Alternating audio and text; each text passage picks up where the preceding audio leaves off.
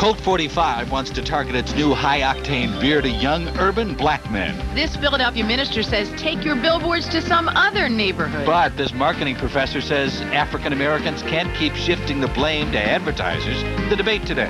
Plus, Lieutenant Frank Drebin is at it again. The movie buff takes aim at the Naked Gun 2.5.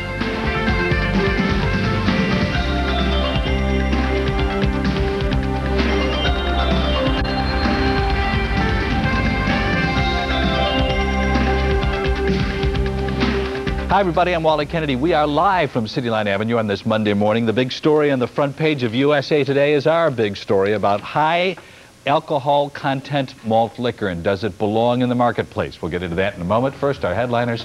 Good morning, Liz. Good morning, Wally, and good morning to you. And topping our headliners this morning, USA Today also reports this morning that actor Michael Landon is in a very weak state following a round of chemotherapy treatments. Landon's publicist, Harry Flynn, says this is, and I quote, the long, awful period for the actor, who was diagnosed with liver and pancreatic cancer in April. Flynn says that Landon stays pretty much in bed and can't leave the house. Another reason Landon can't leave his house is a pack of paparazzi who are camped outside of his door 24 hours a day. In other news, Princess Diana marks her 30th birthday today. The 30-something royal has not planned a formal party, but she will attend a luncheon to benefit a proposed children's hospice. Pop star Phil Collins is slated to entertain at the affair, and his spokeswoman promises that happy birthday will be included among the selections. Now, later in the show, I'll be back with a review of the film that bounced Robin Hood out of the box office lead this weekend, Naked Gun 2.5. But first, Wally, good morning. Good morning, Liz. Thank you very much for those stories. Is the freedom that all of us wish to have, and we will celebrate toward the end of the week, also the freedom to make a bad choice or an ill-informed choice? That's the big question as we come to you this morning. And it has to do with a malt liquor that is going to be on the market soon, hopefully, according to its makers, G. Heilemann, in Philadelphia. The question about why this should or should not be on the market is a very appropriate one, because regular beer is 3.5% alcohol. This malt liquor is 5.9% alcohol, almost double its alcoholic content. It is primarily and almost exclusively, from a marketing point of view, focused toward African American men. That really gets Reverend Jesse Brown angry. Who is he? He is a pastor who has been around this track before with Uptown Cigarettes. He's a Lutheran minister at Christ's Evangelical Lutheran Church in Philadelphia, also one of the founding members of the National Association of African Americans for Positive Imagery. But if it's a free marketplace and you should have the right to make a decision no matter how ill-informed that decision may be, what's wrong with it, says Dr. Jerome Williams. He is a Penn State Associate Professor for Marketing, who, by the way, got his doctoral degree writing a thesis on marketing to African Americans. So we welcome them both today in Philadelphia. What's wrong with it? Oh, there's lots of things wrong with it, but I guess one of the critical things that is wrong with it is that we have a responsibility to protect each other and to see that those things that are brought into the African American community and into our society are beneficial and in some way aid us rather than destroy us. African Americans die from cirrhosis of the liver disproportionate to the Caucasian population, correct? That's correct. African Americans die disproportionate of lung cancer to the Caucasian population, correct? However, if freedom is what this is all about and what this week is all about, and certainly what the civil rights struggle has been all about, is there not also the freedom to make a choice that might be stupid? But there are also other freedoms, and one of those freedoms also is the right for communities to decide not to accept a particular product and for a consensus to be formed around that decision. We so often talk about freedom purely from a personal point of view rather than from a community or a corporate point of view. And those freedoms, too, can be used to fight or to stop or to change the way in which products are marketed to us. Okay. Okay, doctor, jump in here. The problem with that logic you see is what? Well, the problem is that the black community has struggled for years to obtain certain freedoms, the freedom to vote, the freedom to live in certain neighborhoods, the freedom to go to certain schools, and I maintain that there's also the freedom to choose in the marketplace. There are sometimes ill-informed or bad decisions, as you mentioned, that are made, But with any freedom comes responsibility, the responsibility to be educated and informed and to make the proper decision. Are you troubled by the notion that not only, let's not just say G. Heilemann, because all the major brewing companies, to one degree or another, have marketed a malt liquor primarily to the African American community. Are you troubled by the notion that, first of all, it packs a lot more wallop than beer? Beer is about 3.5% alcohol. This is 5.9. There are some that go up to 7 point something. Isn't there the notion, though, there of exploitation? Well, what marketers are doing, they're following basic marketing principles. They're saying, where is their demand? You go to a ball game, and what do you see at stadiums? You see billboards for alcohol, because that's where there is demand, people that go to sporting events. If you look in certain age groups, or you look in certain segments of the population, marketers will look where there are heavy users of the product, and so they just gravitate toward that market and use a lot of advertising promotion to basically to capitalize on that. From a marketing point of view, does that promotion work? Well, it certainly does work, because they are taking advantage of demand that's there in the marketplace. Okay. Well, I would disagree with the point that they are necessarily going where they believe demand is. Marketers can also create a demand. And in many of our black communities across America, 60, 70, as high as 80 and 90% of all outdoor advertising is advertising tobacco or alcohol products. That in itself is a way in which they can create a demand, even if a demand never existed in the beginning. Well, first of all, you have to realize that when you talk about demand, there is this personal responsibility. If we're concerned about that, rather than attack the problem from the supply side, then I say instill the values in people. And I've seen that happen in communities all across the country, inner city communities, where people have boycotted certain products, and they have a responsibility to do that, and I agree with that. But there's a notion of a boardroom full primarily of white, Anglo-Saxon, gray-haired males sitting there saying, and in this market, this segment of the market, the African-American young community, we have had a smash hit with such and such malt liquor, and actually the true benefactors of this are the company's stockholders and the fat cats who live on the good side of town. Well, there's no question that they will benefit, but I don't buy the argument that this is a racism element involved in this decision. Because if you look at what's actually happening there, marketers are targeting their product by using black-owned ad agencies. They're using companies that specialize in developing billboards. If you look at where the ads are placed, black magazines, Ebony, Jet, newspapers, Philadelphia Tribune, primarily media that are circulated in the black community are the media that they use to reach the black community. But the argument is so narrowly focused toward just tobacco and alcohol that it becomes a ridiculous argument.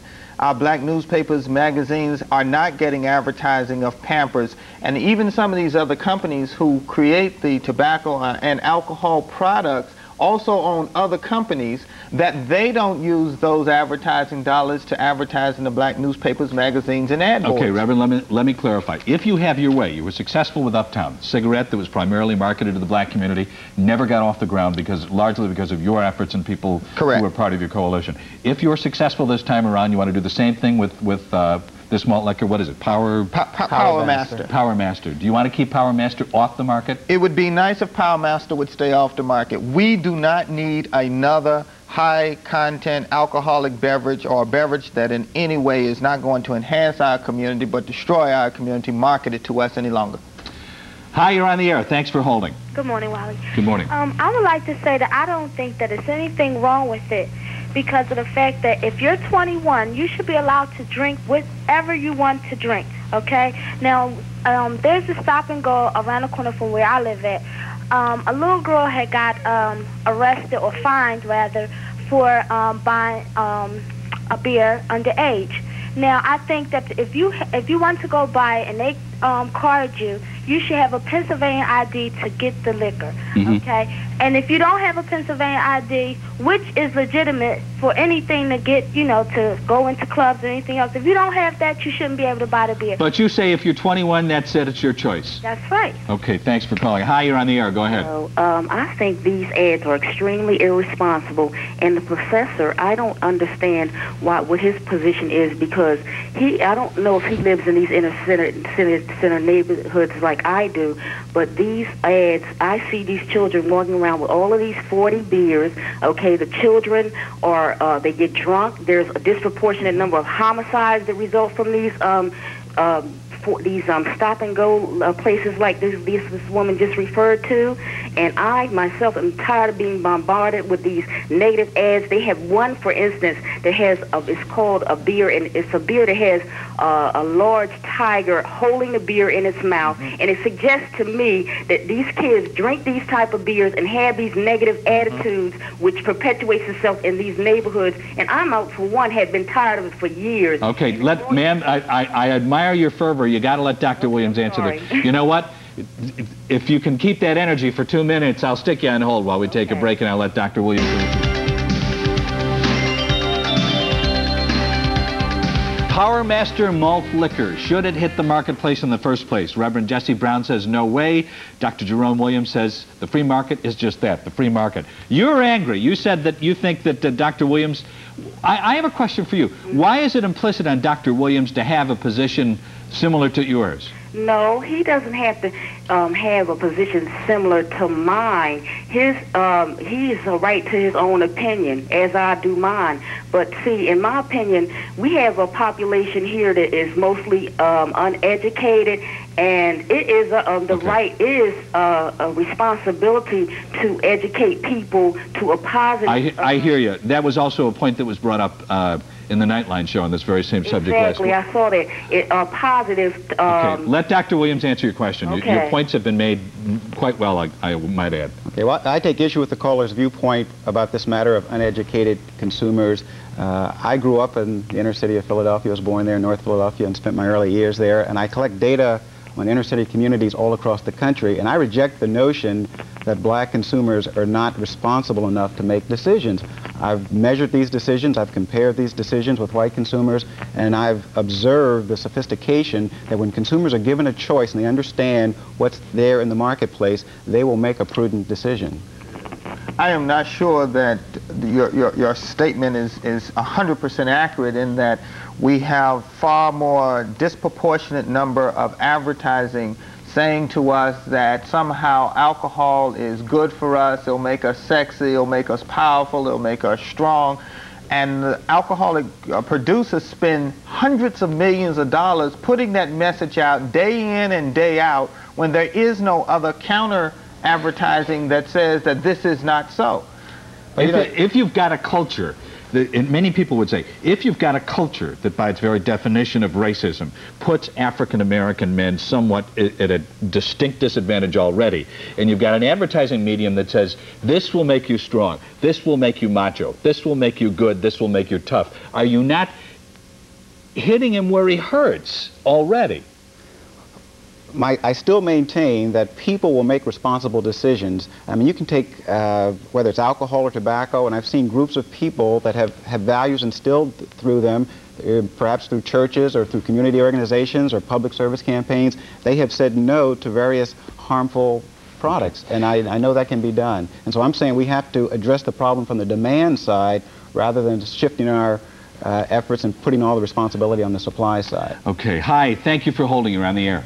Hi, I'm calling from South Jersey, and I live in an area that has a lot of alcoholism and drug things that are going on. And I like to say to the man, not the preacher, but to the other man, we don't need any more ads like this in our neighborhood.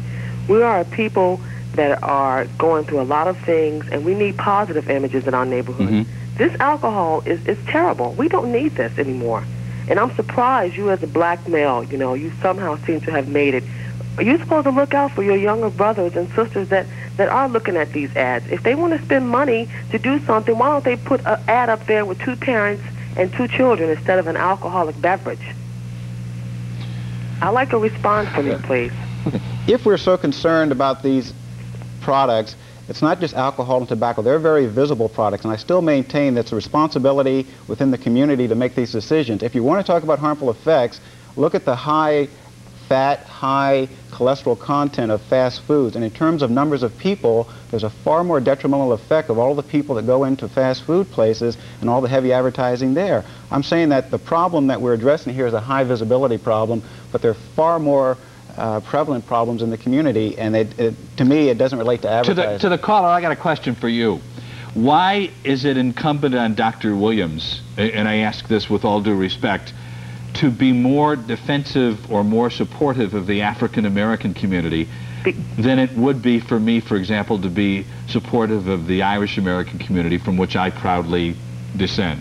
Why is it his responsibility as an African American male to take a particular position in the land of the free and home of the brave? It's not so much him being an African American male, because first of all, he is a black male, and a lot of our young children don't have a black male to look up to. Okay, and like you said, you're from the Irish community. I can agree with that. We, as a race of people... By the way, I might also add, the Irish American community, and statistics will bear us out, has had a horrible time with alcoholism. Yes, I can. Statistically, they're way up there. But most of these ads that you see are primarily targeted for the black area, and we don't need any more of them. We need some strong Christian advertising in our area. Okay, Reverend, you're on. What do you think? Well, I think I agree with the caller, but I think we also have a higher calling, and that calling is to promote and protect and to serve in such a way that we uplift people and not bring them down. We don't have the right to go into any theater and yell fire, because we will abrogate, because I have it as a personal liberty, it jeopardizes the safety of all of those patrons that happen to be in that theater. If someone is going to jump off a building, we don't simply say, go jump. We climb on top of the building and try to talk them down. We try to remove those inducements that cause them to go up there in the first place. We have that same responsibility here. If we have a major problem, as we do with alcohol, drugs, and other things in our community, we have a responsibility to make certain that as little influence as possible impacts that community. I got time for one more quick one. Thank you for holding. You're on the air. Good morning, gentlemen. I was just wondering why the Reverend is just going after this beer and not Colt 45, because if this beer is prevented from coming onto the market, I think it's only going to prevent people from switching from a malt liquor to another type of malt liquor, whereas you should try and get all the malt liquors off and have them lumped in with cigarettes and alcohol so that they can't be advertised on TV or within magazine print. Okay, gotta go. What do you think, Reverend? You Well, want them all off? It would be nice, but that's not what we're after here. We're after dealing with the Power Master, which is being introduced to the community at this point in time. And you look at a Billy D. Williams, who is the spokesman for Colt 45 for lo these many years, and say, what? Good for him?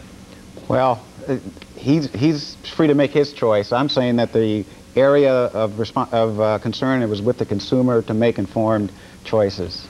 Okay. There you have it. Dr. Jerome Williams, Penn State marketing professor, and Reverend Jesse Brown, a Lutheran minister, both concerned on opposite sides of the fence, we might add, about this issue of Power Master malt liquor. Thank you, those of you who called. Good comments. Stay with us as AM Philadelphia continues. It may be a work. 8, 5, 4, 3.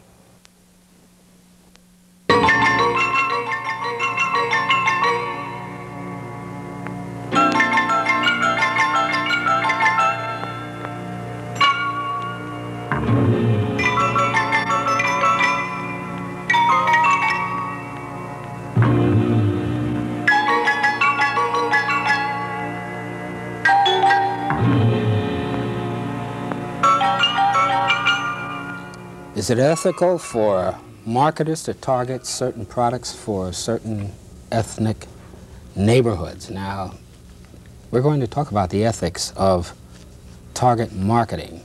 Good morning, I'm Joe Hunter. This is Changes, and my guest is Dr. Jerome Williams. Dr. Williams is a professor of marketing at Penn State University. We'll return with our guest, Dr. Williams, right after this.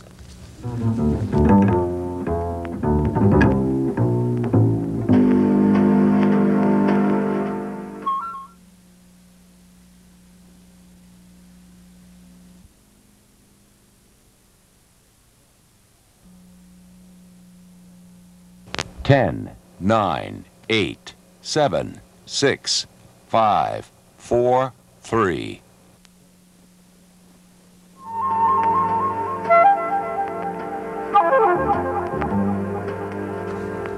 My guest, Dr. Jerome Williams, professor of marketing at Penn State University. Dr. Williams, first off, is there such a thing as a minority market to begin with? Is there a minority market, per se? Is there such a thing as Actually, there is not. That's really a misnomer, because when people talk about the minority market, you assume that there's this market out there labeled minority, composed of blacks and Hispanics and Asians. But really, if you look at those markets, there's such diversity in those markets that I've found that sometimes there's more diversity within a particular segment, say the black African-American consumer market, than the general market.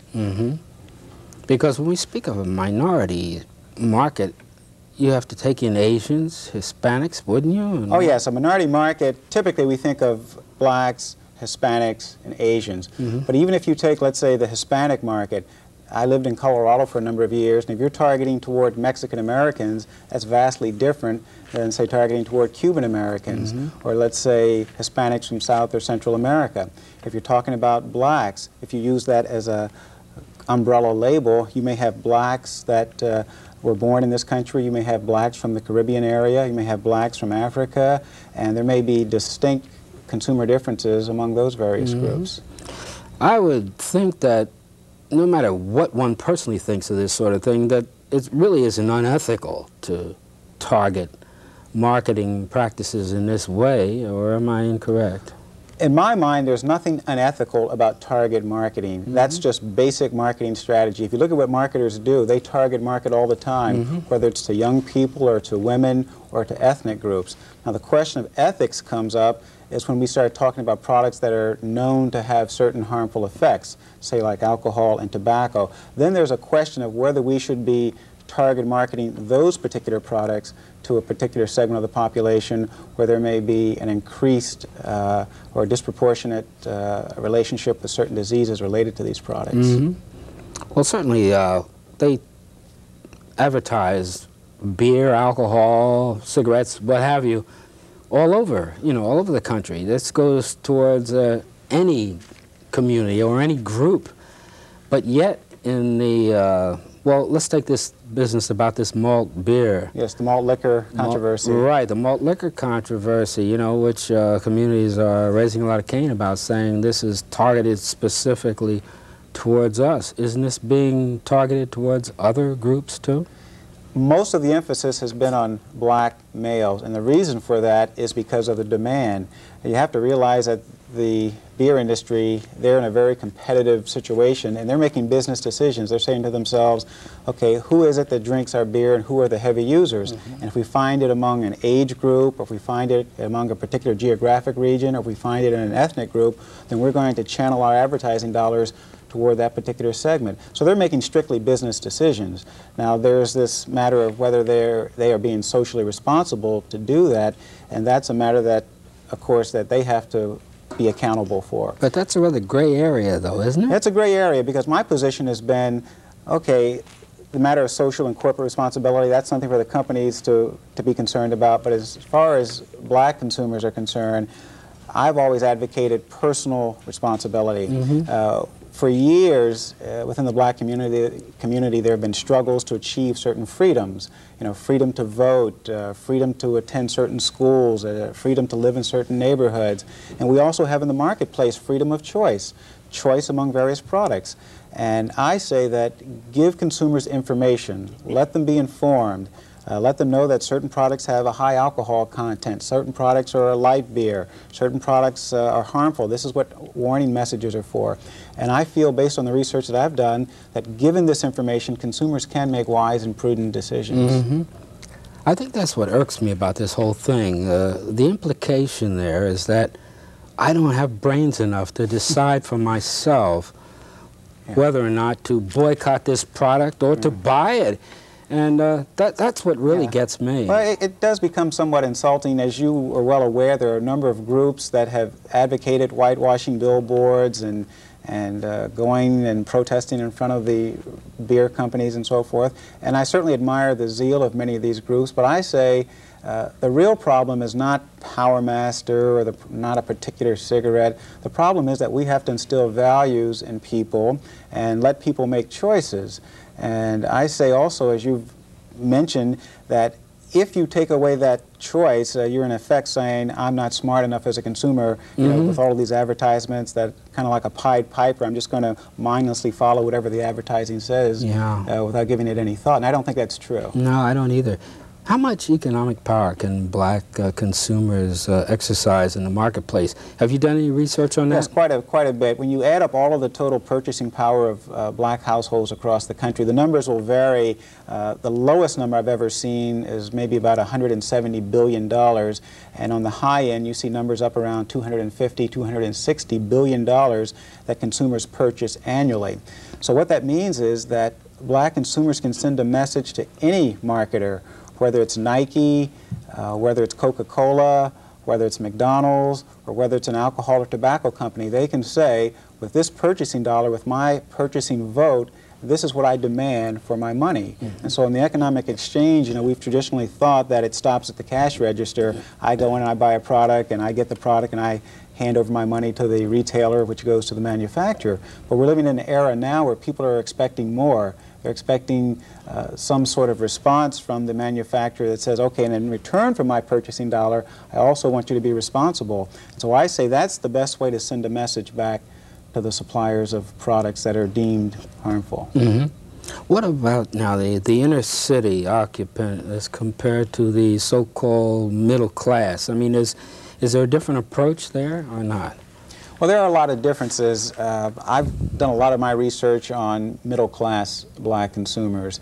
And if you look at traditional marketing research and the study of the consumer market, the assumption has been that all blacks think alike and buy products similarly, et cetera. And that's not true at all.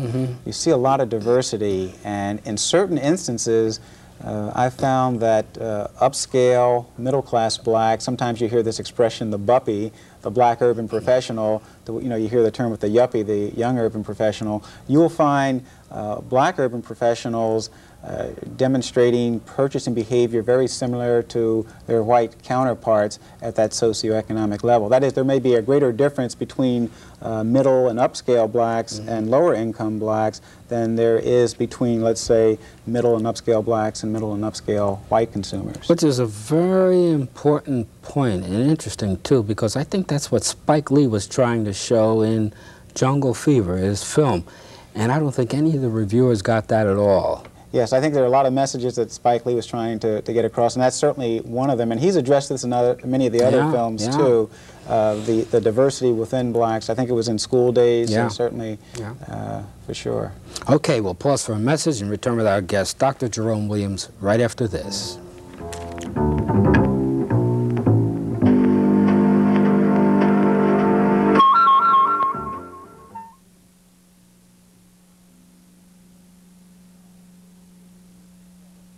Ten, 9, 8, 7, 6, 5, 4, 3.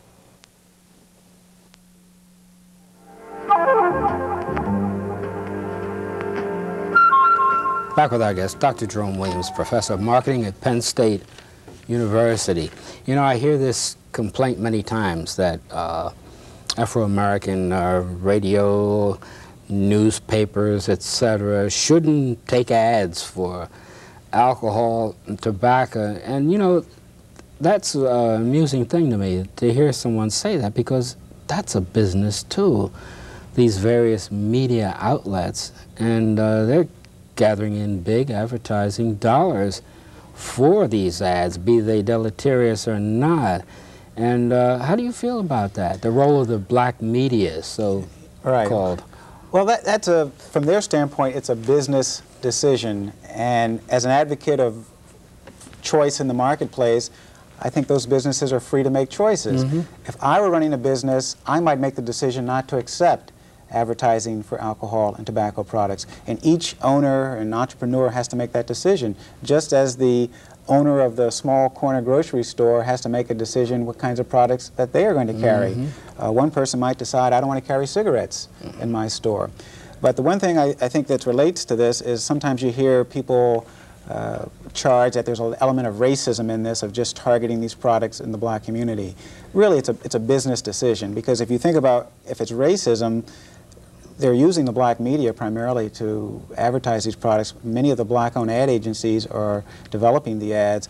The black store owners are carrying the products. There are black marketers working for the companies that are producing the products. So there are many black African Americans that are also involved in this, but they're doing it from a business standpoint. It has nothing to do, in my mind, with racism. Yeah.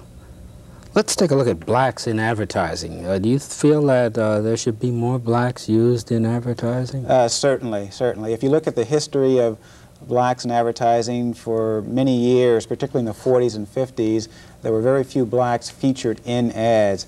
And at the time when you did see blacks featured in ads, many times they were in very subservient roles, let's say. They were, say, a train porter or a bellman or something of that nature. And many of the caricatures of blacks in advertising were similar to the Aunt Jemima or the Uncle Ben's Rice type of caricature. So we've seen a lot of progress from those days. And part of that has to do with that we've seen more blacks get into advertising, not only black-owned ad agencies, but also blacks that are working for the mainstream ad agencies who have been able to insert some influence in there to make the ads and the imagery that's portrayed much more positive than we've seen, let's say, 20, 30 years ago. Yeah. What about black English, you know, used in some of these ads? How do you feel about that? Well, that's a very controversial topic. We're doing a study right now where we're trying to measure the use of language in advertising, and we use different types of black English. And there are many people that will say that black English is the equivalent of bad English. Mm-hmm. And others will say that black English is nothing more than a different dialect than from mainstream English, just as there's a Southern dialect and there's a New England dialect, etc. And so we should accept it as just a different form of English.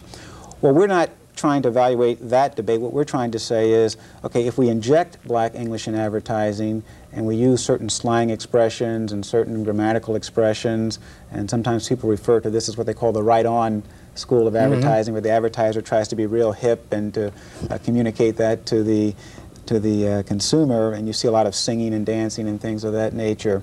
We're just trying to evaluate the response, and what we found so far, going back to my comment earlier, is that there's a great deal of diversity and variability. Some people will respond very positively to that. I mean, black consumers and other black consumers will respond very negatively. Let's take rap music as an example. You see a lot of commercials where they try to use, say, rap music in the commercial. Yeah. I had both young and old black consumers respond both positively and negatively. And so you have to do a lot of pre-testing and understand your target market to see what's going to work most effectively with which group you're trying to appeal to. Do you feel that marketers should be more sensitive to the needs insofar as, or sensitivity insofar as approaching the black consumer?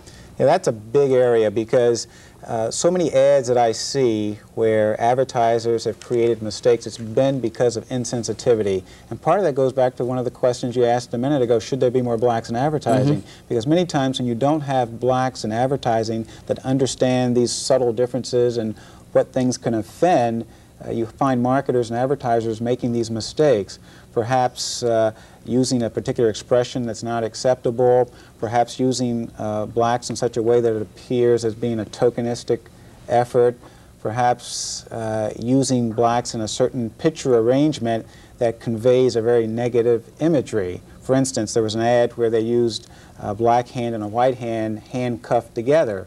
And the theme was to try and promote unity and harmony, racial harmony, but with the handcuffs, with the symbolism of bondage and slavery and perhaps a white policeman locking up a black criminal, the whole campaign really just backfired. Just went out the window. Yeah, had a very negative effect on black consumers. Yeah. I guess what I'm driving at, though, is it the business of the marketer to display this kind of sensitivity? You know, he's not thinking in terms of anything but the dollar. Well, that's right. They're making business decisions, but you have to realize that if you make a bad business decision based on sensitivity, it does have an effect on your bottom line or on your profit.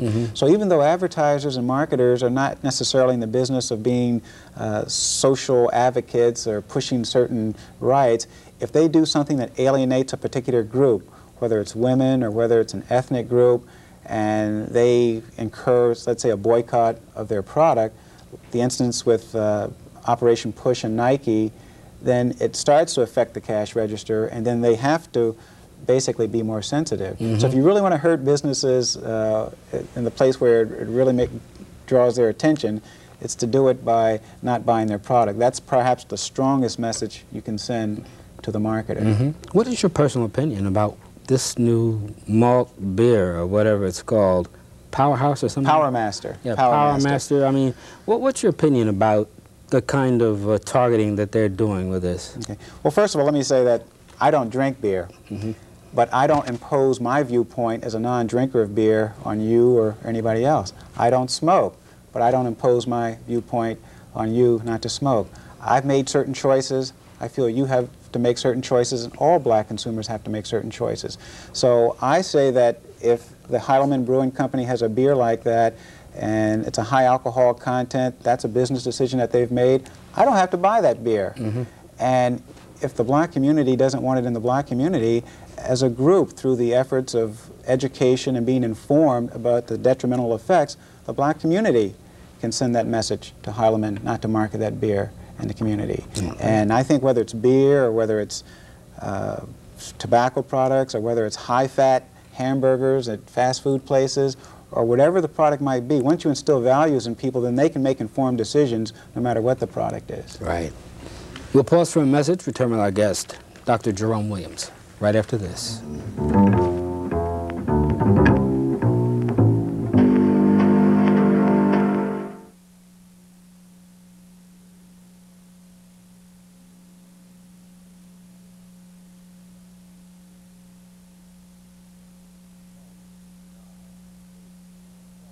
Ten, 9, 8, 7, 6, 5, 4, 3.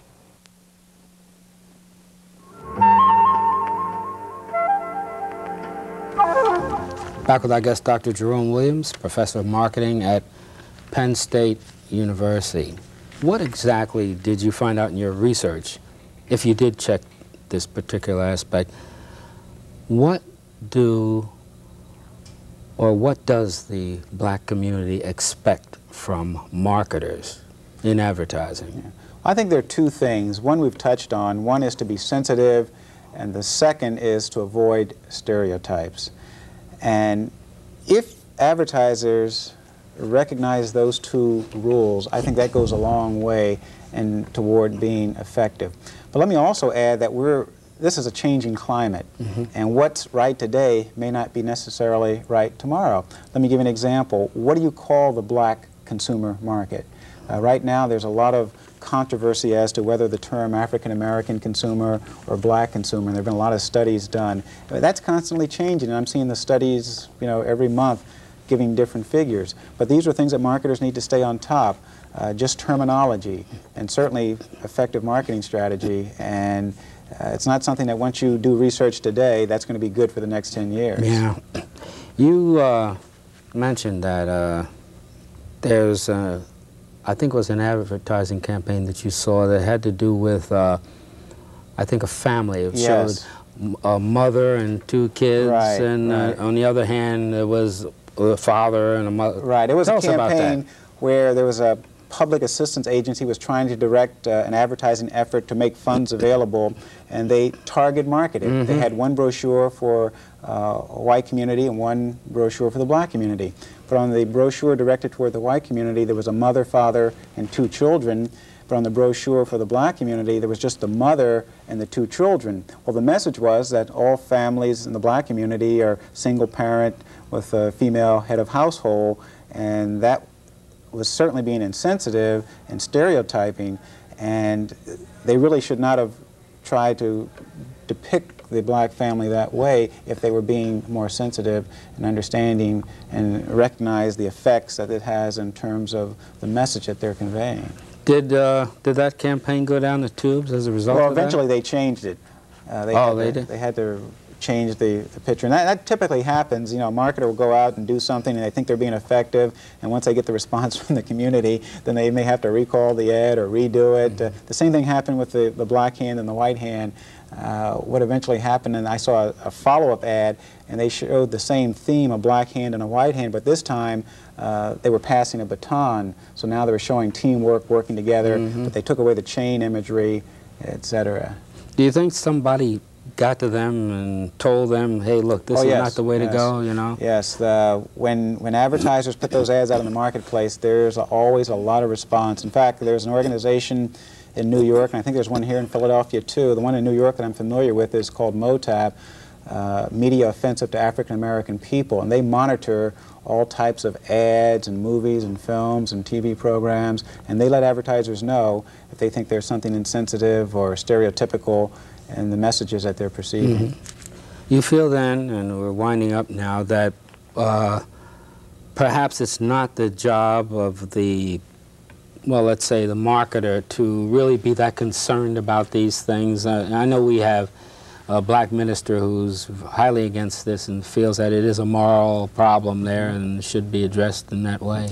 Well, I'm not saying that it's not the responsibility of the marketers. Don't misperceive or misconstrue that I'm saying that, okay, the marketers have no responsibility. Indeed, they do have a responsibility, but I'm saying we as a black community should not shift the blame totally on them. Right. We have to be accountable for our own actions and make our own decisions. Consumers. Okay, our guest, Dr. Jerome Williams, Professor of Marketing from Penn State University. I'm Joe Hunter. Good morning.